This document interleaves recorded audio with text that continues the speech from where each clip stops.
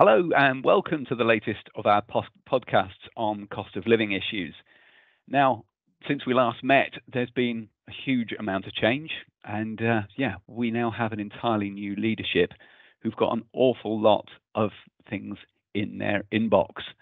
So today we are joined by Mark Edwards, who's going to talk you through, along with Hannah, the latest findings that we've got from our survey that we carried out at the beginning of the month. So that will give a whole load of insights into how people are actually perceiving the cost of living challenges at the moment.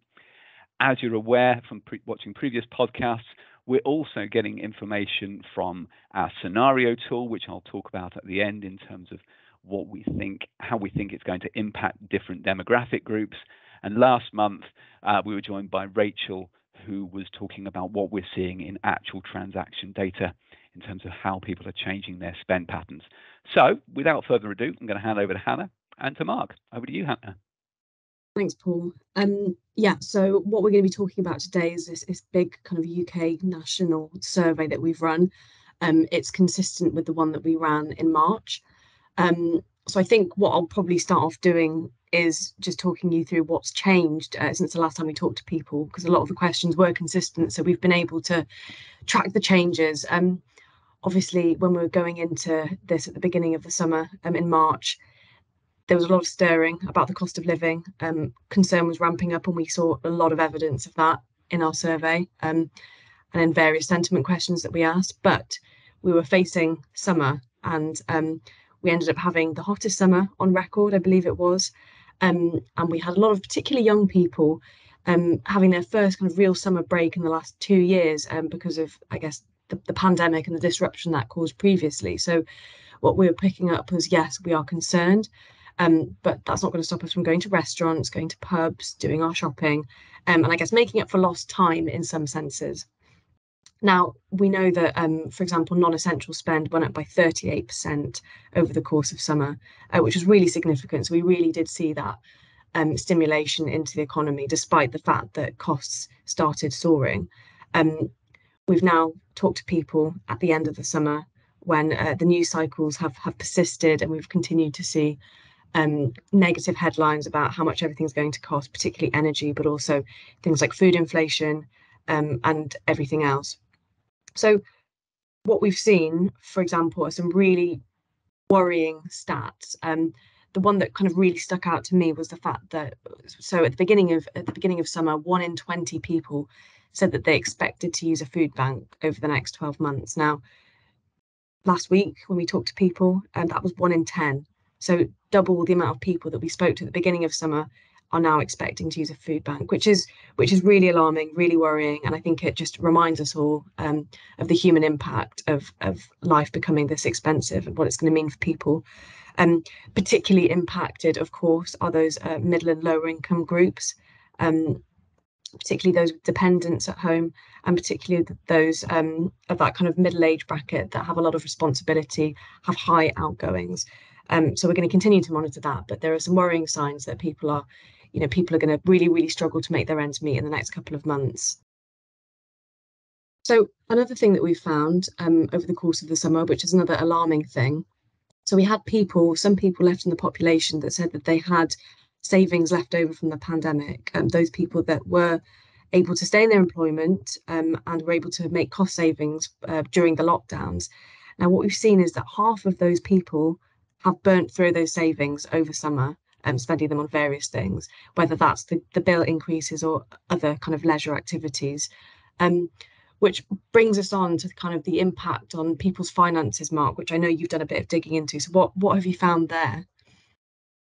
Yeah, in addition to reductions in saving, I think we've seen consistently through the summer that evidence that people are going to start to turn to retail finance providers to help them through this period with credit.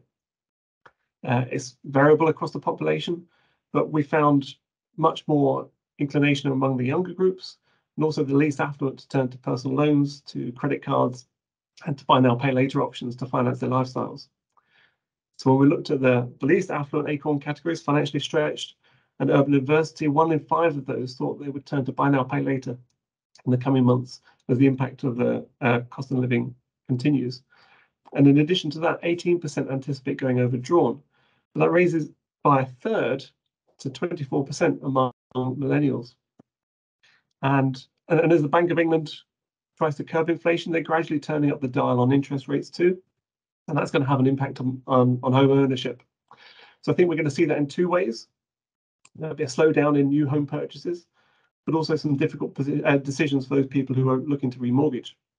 So firstly, while we sense that people have been quick to move to new fixed rate mortgages before rates picked up at the start of this year, some have decided to walk away from house purchase altogether.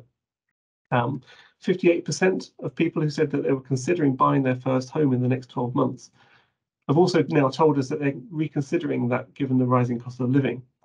And the same is also true of existing homeowners. 47% of those who are looking to buy a new home said they're now reconsidering that. So top line, around half of prospective house purchases are now under review, and that's likely to be due in large part to higher mortgage costs. But the second thing that we'll see is that people are going to be forced to make some really tough decisions when their existing fixed rate ends. So this applies to around a quarter of the population that we engage with. There are something in the order of 9 million mortgaged households in the UK right now, and the majority of those are on fixed term deals. So in the survey, we asked them to consider what they might do when their existing fixed term ended, conscious that the interest rate they'd be expected to pay in the future would be much higher than that today. And less than half of them anticipated making no changes to their mortgage arrangements, saying that they find some other ways to cut down their costs. And that leaves more than half needing to find some other way to keep their repayments down. There are various devices they could do to do that, or perhaps they just simply don't know, but they don't anticipate leaving their mortgage as is. That might mean extending the overall term, say from 25 to 35 years or something, or perhaps even switching to interest-only deals. But when you do some crude maths, it's not surprising that people are going to be forced into these sorts of changes. If we took the crude example of a first-time buyer who took out a mortgage of £200,000, the monthly repayment on a 25-year mortgage with a rate of 2% would have been £850. And that would have been quite common perhaps a couple of years ago as people rushed to act before the stamp duty changes. If that rate hit 4%, then the monthly repayment would rise to more than £1,050. So that's an additional £200 burden every month that they'd be committing themselves to if they remortgaged, potentially for the next 2 or 5 years. And I had a look this morning at the best buys out there for first-time buyers for a 2-year fixed term with a mortgage of £200,000 borrowed against a £300,000 property. The best rate out there at the moment is around 3.4%. Over a 5-year fixed term, it rises to nearly 3.6%. So these numbers are already 2 percentage points higher than they were just a year ago. The Bank of England base rate has already gone up by 1.5 percentage points, and the MPC, the Monetary Policy Committee, is due to meet again mid-September. And the general market expectation is it's going to rise to somewhere between 2.25% and 3% during 2023. So mortgage rates have been very low for a long time, and there's definitely a risk that a lot of homeowners would have taken those for granted and face something of a shock in the near future. But at least in response to the survey, they've been saying they are thinking about doing something differently in order to tackle that. And I think, Hannah, you found some evidence of other areas people have begun to adjust their behaviours already as well. Yeah, it's really interesting. We've been looking at kind of, I guess, across non-essential spend as well, how that behaviour is changing and will change in the future. I know Rachel spent a long time last month talking us through how various different categories of spend were changing and had changed over the summer. We asked people in terms of spending cuts, what they would start to cut first, so that we could kind of almost get to a sort of pecking order of where people were going to make those cuts in the first instance. And the first thing that stuck out to me was we asked this at the beginning of summer, and then of course very recently, and that pecking order doesn't change. So we've got a pretty robust list here of things that people are willing to strike off first when times get tough and they don't have as much money. Top of that list was takeaways, and that very much kind of aligns with recent press coverage we've seen of companies like Deliveroo kind of dropping in terms of share price and struggling a little bit as people are deciding, actually, we don't need this takeaway, let's save our money for something else. And just below the takeaways in that list are things like restaurant spend, leisure spend, and clothing. Now, these are not categories that are going to completely vanish. What this means is that people are likely to be trading down, sorry, in terms of the brands that they're seeking out, or purely just reducing their frequency. So it's not necessarily that this spending is going to cut altogether, but the type of spend is going to change quite significantly. Is I think in terms of that point that you made before, Mark, about that home buying. So I remember us saying in 2020 that we were expecting there to be a bit of a dip in homeware and DIY spend this year, regardless, because a lot of people made those home investments during the pandemic when they had not much else to do. I think that is partly driving this drop in spend on DIY and home improvements. But then you've got the other side, Mark, that you alluded to, where people are actually putting off making that next home move because of these soaring interest rates. So it's a complicated picture, but a very, very interesting one in terms of how spend is changing. I guess to kind of throw it back to you, Mark, in terms of consumer sentiment and worry, what have you found there? Yeah, it's really not going to be a huge headline that almost nobody expects to be unaffected by the rise of cost of living. And when we asked them recently, only 7% of people claimed that they weren't worried about their personal finances, which is a very small number. More than half said that they were worried for their personal finances, and a large number of those who weren't worried for themselves were still worried for their family. In total, 2/3 of people said they're worried for either their personal finances or those of their family members, and that rises to 3/4 of people who are worried if that scope extends to the national and global economy. And as you talked about the Queen, various changes in the government as well. These factors all play into uncertainty and concern that people have. But if there's one group that struck an optimistic tone in their survey responses, it's definitely the younger demographic groups, in particular Gen Z, which are those born since 1997. In almost every respect, they stood out from the crowd in the survey. There were some areas where they were clearly gloomier. They expect to use financial institutions, as we talked about, and they reported as the most likely to cut back on their charitable donations. But in other areas, the youngest group were a lot more positive. They're still planning holidays. They're still much less willing to give up on discretionary spend. You talked about takeaways. I think the break on Gen Z was that only 40% of those were planning to cut back on takeaways, compared with 60% across the rest of the population. And they also expect to save more in the next 12 months. And you talked about that earlier, Hannah. These younger groups told us they're expecting their savings to grow compared with those in Gen X and older. Only 16% of Gen X and older are expecting their savings to grow. Half of Gen Z expecting their savings to grow in the next 12 months. That shines through when we use Acorn as a lens as well. So rising prosperity, which is the most affluent category of younger person, they're much less likely to cut their spending on home furnishings, to come back to the point you're making about that area and home improvement. And they're also the least likely to cut back on one-off charitable donations and sponsorships. But people are overall concerned. They're still worried about the outlook for this winter. I know you want to drill into this in a bit more detail, Hannah. The headline, we saw that a surprisingly high number of people told us that they're worried about the cost of keeping warm and the possibility of going hungry.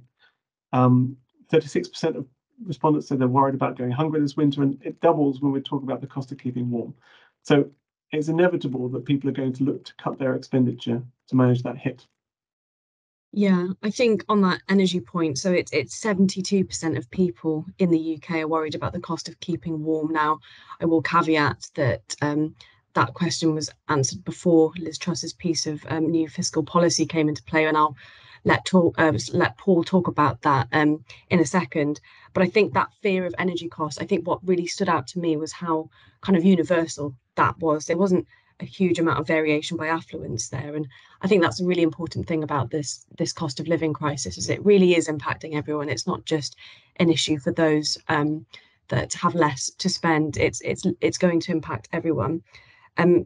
Regionally, it was high in every region, but the Northeast, for example, was number one in terms of fear of that cost of energy, and that's unsurprising given that it is colder in the Northeast compared to down in London, for example. But yeah, universally you see these kind of very consistent levels. Mature money starting out striving families and poorer pensioners were the most worried groups of them all. So older groups, people that worried about keeping warm because they fall into an older demographic, or those that have basically young families at home, so they need to heat more rooms in the house, for example. Paul, I'll hand over to you because I know you've got a little bit more detail about that piece of policy and how it's impacted our spend scenario forecasts. Thanks, both of you. That's brilliant. Okay, so yes, just quickly. So yes, we, as you're aware, we've been monitoring by Acorn how we think the impacts are going to impact how the cost of living is going to impact each group. Now, I'm just going to quickly share a slide for those of you who have access to a screen. So this is the world that we were predicting before. This has been on our website for a little while, but basically the redder it is, it's the larger the percentage impact that we're expecting people to feel compared to the beginning of the financial year, so in April. And this was the scenario before Liz Truss brought in her new price caps. So alarming amounts of red, particularly in the lower income groups. So the good news is when I share this, the September scenario that we literally have just run, and yeah, we don't have the full details of the proposed policy at the moment, but what it does is it considerably reduces the impact that people are facing. But remember, energy prices, whilst they've been getting a lot of headlines, they are not the only issue. The guys have just talked particularly about things like interest rises, rate rises, that we have also been feeding through our latest scenario, and the increasing inflation. So we are still in a world where our estimates are that 1 in 10 households will still face drops of over 5% in their disposable income. So still a concerning situation. And we are also seeing huge variation on that demographically. So to give two stark comparison numbers, at the low end of the demographic spectrum, 3 in 10 struggling estates households look set to see a rise of over 5%. Compare that to 3 in 100 for the executive wealth. So huge differences. And yeah, those demographic factors weren't really impacted by Liz Truss's announcement. Earlier in the year, we have seen the extra rebate for the lower income groups, but the simple capping at £2,500, whilst it's due to help everyone, it doesn't differentiatedly support the lower income groups. So I'll stop sharing that now, but basically that is the world that we're at now. As Liz Truss's new policies come through, we are taking the unusual view of updating our paycheck disposable income model at a 6-monthly view. So watch this space. We are going to monitor exactly what comes through in those policies and give a real new local area understanding on what is likely to be in the pockets of people across the country. So we'll talk about that probably more next month. Next month, we're also joined by Rachel again, who's going to be looking at what the transactional data is now showing. And the following month, we will be looking specifically at our next tranche of survey data, which will look at the outlook to Christmas. So to wrap up, we hope that these insights and the data that we're providing is helping you to understand and navigate the issues being faced. And we'd love to help you more if you need assistance in how best to communicate with your customers, who you should be targeting, where you should be targeting. Please get in touch with your account manager. So until next month, thank you for your listening. Thank you.